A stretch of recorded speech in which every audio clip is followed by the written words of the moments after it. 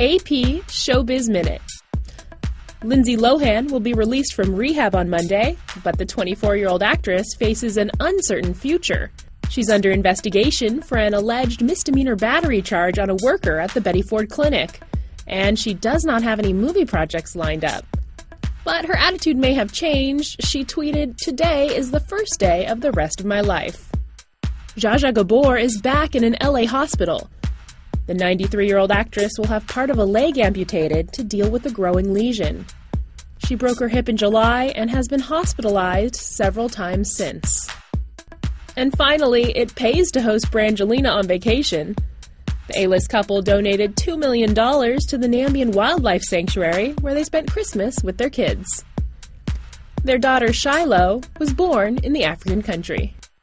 This is Nicole Levitt with AP ShowBiz Minute.